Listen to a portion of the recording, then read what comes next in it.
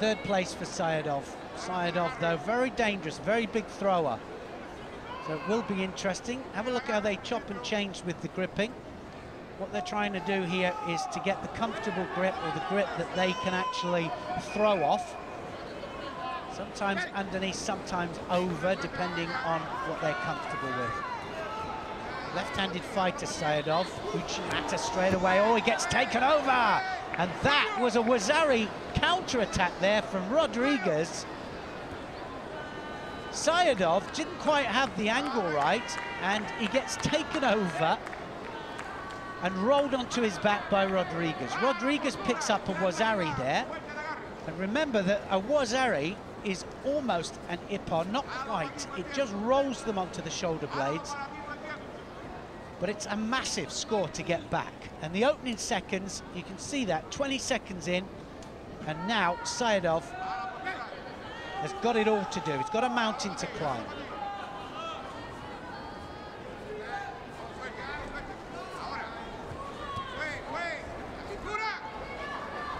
Both attacking, both going for it. That means that we're going to see fireworks.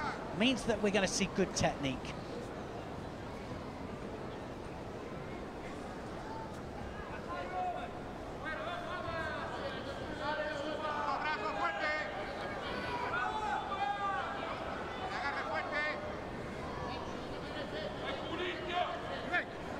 Well, every time they break in the action, they have to come back to the middle and grip up again.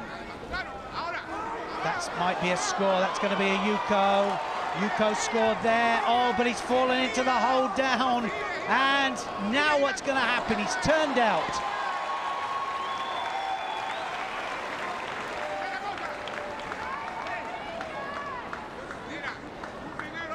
Well, SAYIDOV was in the hold down there. He got a Yuko. Was holding, and then Rodriguez, who looks very, very awkward, very difficult to throw and hold down, and managed to turn out. So he's still ahead here, but it's a Wazari against a Yuko. And as I said before, don't look at the 10 there, look at them as individual units, and this fight has really taken off.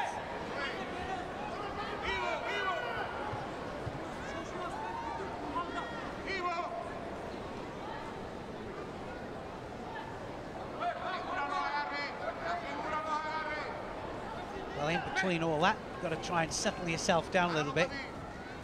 Get the oxygen in there.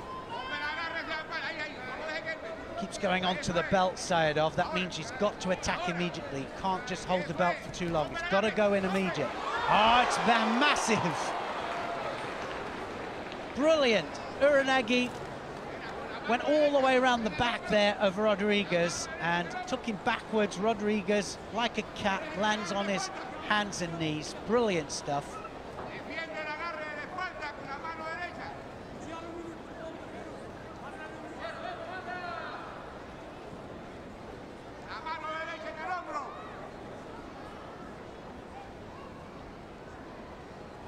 Well, if they mess up the gripping strategy too much, they get a penalty for it. So it's in their interest just to go in and get an immediate hold, but easier said than done, especially with this man here coming onto the belt there.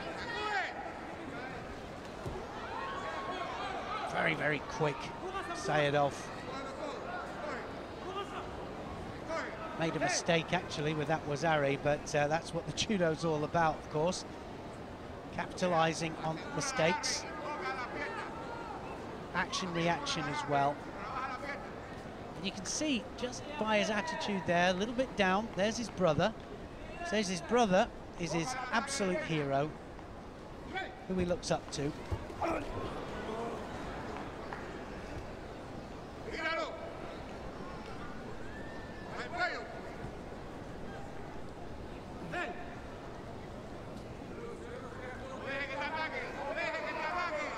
what a tremendous fight. Just 2 minutes gone.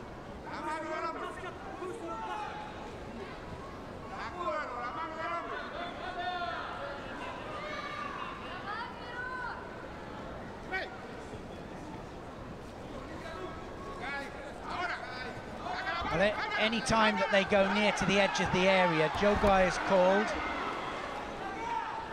And they have to be aware if they just walk out, they could get penalised. If they've been warned, that is.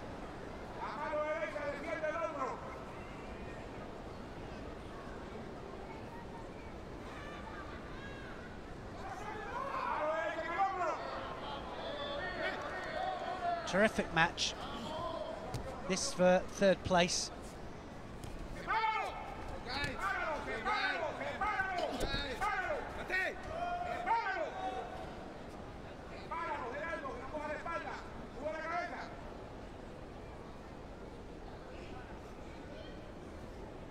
There'll be a second penalty here. And the second penalty, I think, is for not attacking within the right amount of time.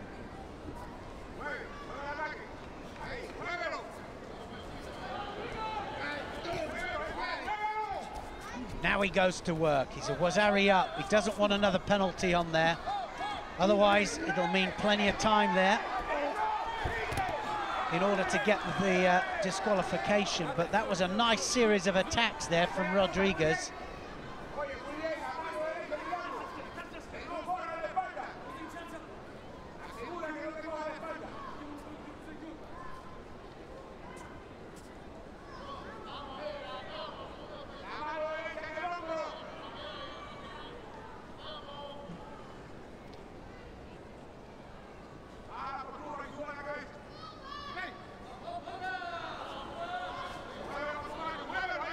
Well, action, reaction. He wants Sayidov to go where he wants him to go. That's going to be another Yuko. Second one. Sayidov isn't finished. Still 2 minutes of this contest to go. And Rodriguez starting to blow just a little bit.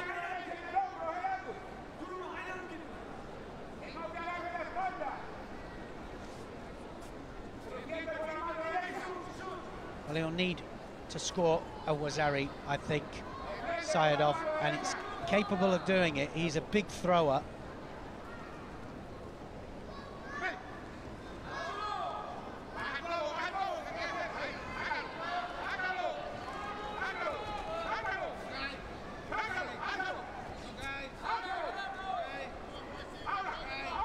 Now he has the belt.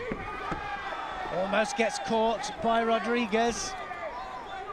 Good counter-attack from Rodriguez.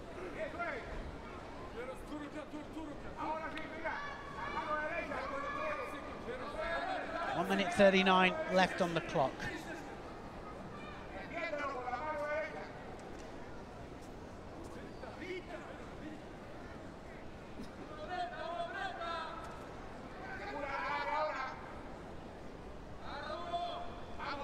The referee has a very important job there, getting them to grip up in the way that he wants them gripped up.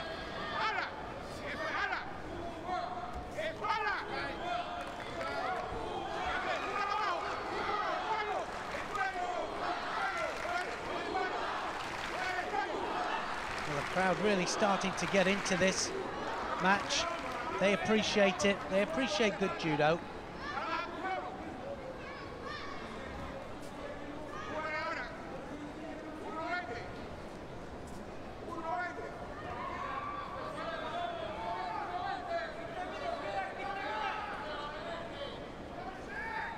Well, as soon as you start, as soon as he says edge your mate, that is an opportunity. It's almost like stop-start.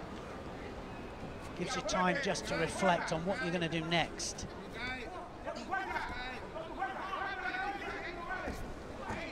Tries the Sumigaeshi again.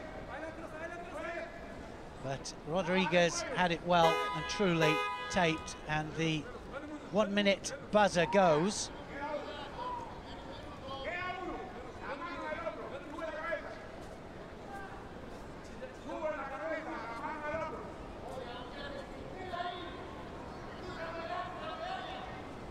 Well, what has he got to do? Throw him for a Wazari. That's what he has to do. Easier said than done.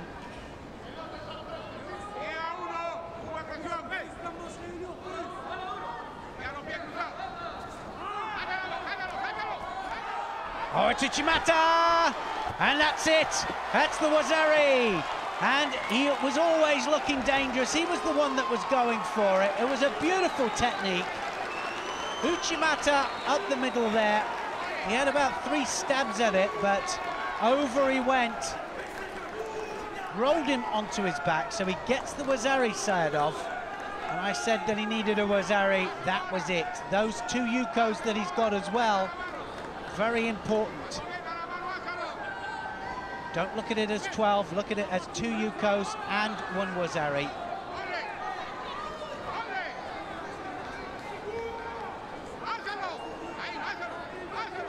Now is he going to go again? He might just go for the Ippon, and he has! Wazari Wazeti Ippon, and that was an amazing comeback from Feruz Sayidov of Uzbekistan. It really was tremendous, and he went for it even though he was a Wazari up. Well, in fact, he was 2 Yukos up. There was a Wazari each, but he went for the other Wazari. 2 Wazaris, Wazeti Ippon, and look at his brother there. How emotional is his brother? That is wonderful to see. It really is.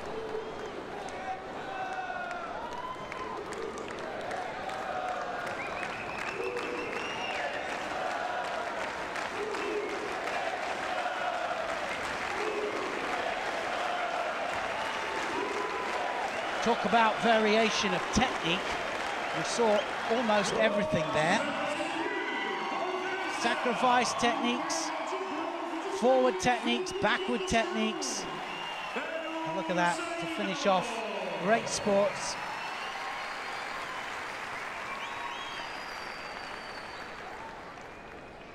The respect that they have for each other, tremendous. Feruz Sayidov, winner by Ippon. Paralympic Games.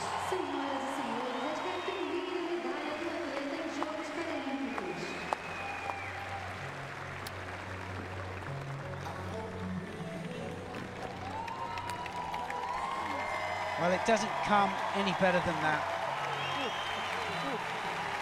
These 2 brothers, I can tell you, are very, very close. Look at the emotion. The emotion between the 2 brothers.